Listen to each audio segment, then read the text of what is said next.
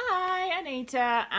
I had a question on the New Zealand Curly Girl page about how step by step I did my co-wash and my refresh. So I thought that I'd make a video because I found videos really helpful to watch of other girls and how they do it. So I thought that I would do the same for the people that were asking. So this is how I woke up this morning. It's literally just day 3, so I don't know if this is all working for my hair yet, but I'll figure it out later. I sleep on a satin pillowcase with my little pineapple and one of those fun little hair ties. Yesterday was my first refresh day, and the day before that was my co-wash day. I did my final wash with dishwashing liquid and then Garnier hair food. So yesterday's refresh was with this conditioner. It's on the page for the Curly Girl Safe conditioners. I put probably about that much of the conditioner in a spray bottle with probably about that much water, and yesterday was a little bit frizzy and kind of glucky, but I don't know if it was because there's too much conditioner or if it's because it was cold yesterday and my hair just didn't dry. But anyway, so I will just show you how to refresh today. So you're gonna separate your hair in half and then you're gonna clip it. Separate half, yep, cool. Then you spray bottle condition, spray bottle condition, spray bottle condition, and sometimes when it gets really drenched in conditioner or product, then you can use a t-shirt.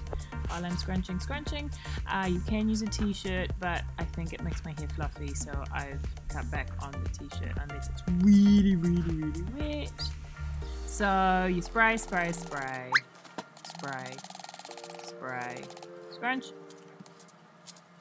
And then t-shirt, see, there's a t-shirt, but I just used it a little bit because it was so wet. Aloe gel. That much.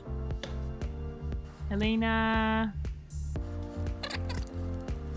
That much. Probably too much. You could definitely get away with a lot less on day 2 refresh, as I found out probably at the end of the day when it was all fluffy and kind of yummy. So probably use less. So take half, the other half of your hair, the other third of your hair. Yep, third. Okay, spray. Here's just a great slow-mo of the spraying. Keep spraying, yep. Lots and lots of spraying. Massage it through, spray your phone, and get conditioner all over the mirror so that you can't actually see what you're doing, and scratch.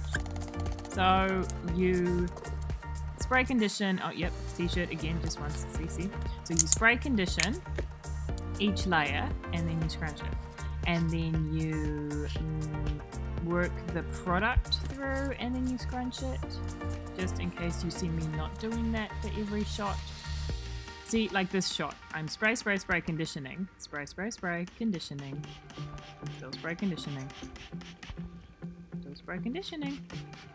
And then all of a sudden I didn't scrunch, but I did scrunch and I put product in there. So just to be clear, we spray condition each layer, we product each layer, and then we scrunch. Scrunch. See? Scrunch. Lots of scrunching. And then we go upside down and we scrunch. And then we don't touch the curls. Okay, so all done with my refresh now. You can, if you like, take some bobby pins. Mine's just in a Mentos.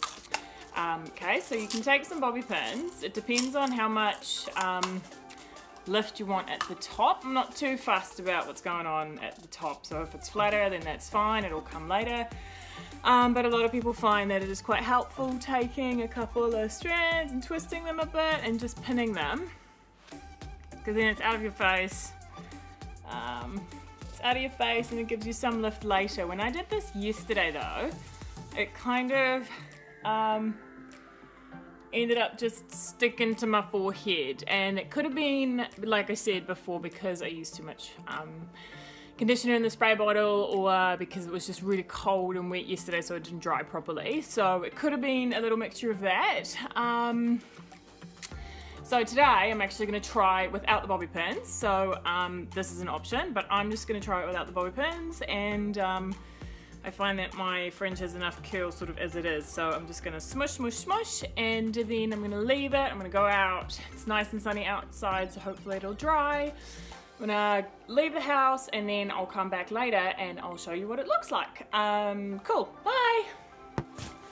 Hi. So I did a video yesterday of my end of the day hair, but when I uploaded it to the video editing software, it wouldn't work, so it was just playback. But anyway, this is what my hair looks like. I went to the physio. I went for a walk to the physio, and then I got tortured by him. And then I walked back, and it was a really windy day. It was nice and warm and the sun was shining, but it was super windy, so I think that's why it got so fluffy. I'm not sure if it's fluffy because I put too much conditioner in, or because it's just day 3 and my hair is still transitioning, or if I put too much water, because I read somewhere that if you put water in your hair to refresh, then sometimes it can go fluffy. So I'm still sort of figuring it all out and seeing what works in my hair. But yeah, this is the product of day 2 refresh. And like I said, it was nice and sunny and windy, and I walked and I did some gardening. So I was out pretty much all day, so it could be why it's so fluffy. But oh yeah, any questions, just fire away. Bye.